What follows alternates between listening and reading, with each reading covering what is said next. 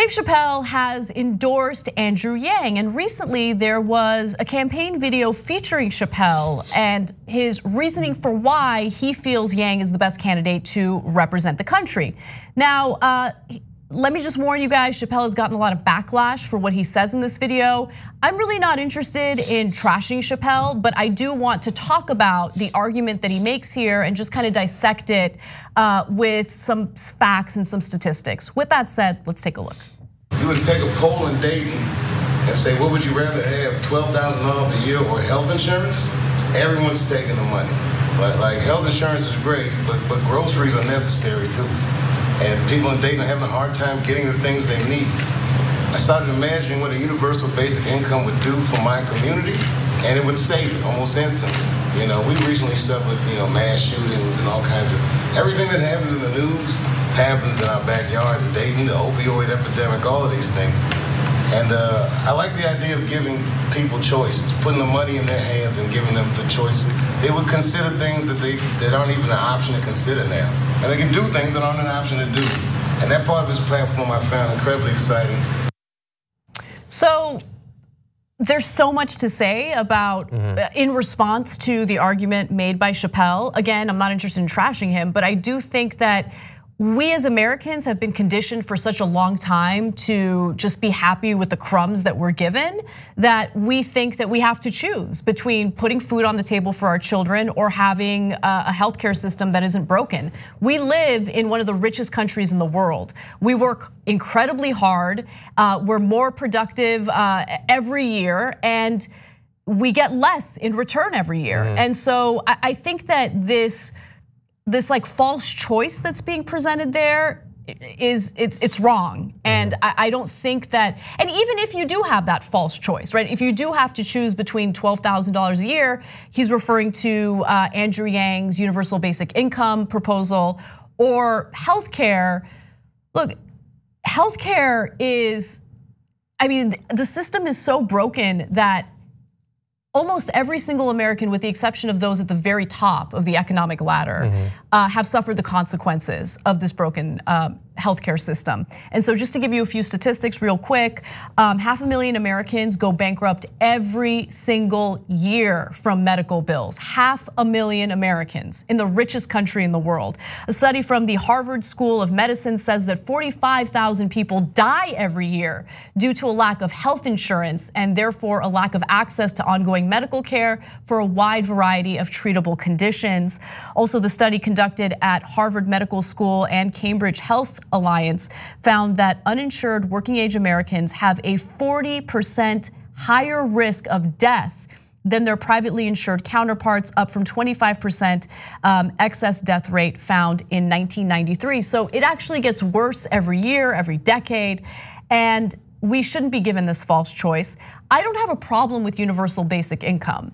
I do have a problem with turning to that as the problem solver for everything. It's not going to significantly improve the quality of Americans' lives. Is it gonna help? Yes, absolutely.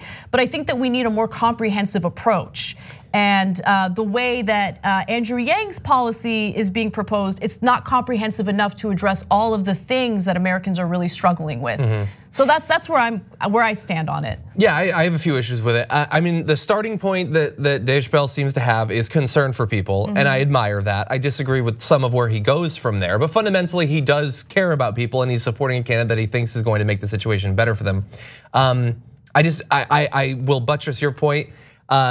One of the best things about Andrew Yang running is that 50 times as many people know what universal basic income is before. But I hope that they don't come out of his candidacy thinking that all of the things that Yang or his implementation of universal basic income, which is just one way to do it. It is not universal basic income, it's a form of universal basic income. Yes. It does not have to be at the expense of these other things. There is no reason why universal basic income couldn't be added on to single payer healthcare, guaranteed employment, right to housing, all those sorts of things. He has a philosophy that he has embedded UBI in. It's not the only way to do it.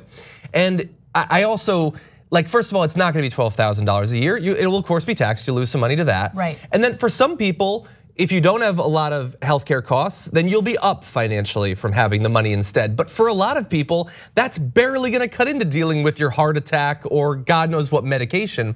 And the thing is, that's why we shouldn't be having this conversation about one or the other. There's no reason why it has to be one or the other. Absolutely. And the thing is, I don't even know to what extent the way that Dave is expressing it is necessarily the way that Andrew Yang wants it to be talked about. And it's not like he doesn't have a healthcare plan, he does. It's just not previously what he talked about is Medicare for all. He's not interested in that anymore. It's not as robust as what Bernie Sanders is proposing. And by the way, at this point, it's 100% confirmed. In a recent interview with NPR, Elizabeth Warren made it clear that she is in favor of a public option as opposed to Medicare for all. I'm just saying that because when we say that Bernie Sanders is the only candidate for Medicare for all, he genuinely is. Now, Yang, look, I think that universal basic income is a great proposal, and I think that Yang as a candidate has been fascinating. He's brought important issues to the table. I think that he's made the Democratic primaries a lot more interesting. And my hope is that candidates learn from one another, right? And so I think that universal basic income can be super helpful in a robust systemic change where you address all the other issues, including housing, including healthcare. And you're right, we don't know if Andrew Yang is in favor of the type of messaging that was portrayed in that Chappelle video. But what I do know is that we as Americans, as average Americans, people in the working class and the middle class, we need to fight back and push back against this narrative where people expect us to be happy with a little bit of change or maybe changing policy when it comes to one area. Like, no, we produce a lot in this country and there's a lot of wealth in this country. The problem is that the system makes it so it's not distributed properly. And so that's what I think we need to address, and it needs to be a systemic change, not one policy or the other. Yeah, and like they're not enemies, Sanders and Yang. Like Yang was just talking about potentially his supporters maybe supporting Bernie in Iowa if he doesn't reach the threshold, which it looks like at this point he won't. Like there is some ideological overlap, but and they're similar on some issues, but they're obviously their approach to governance, their political philosophy is very different.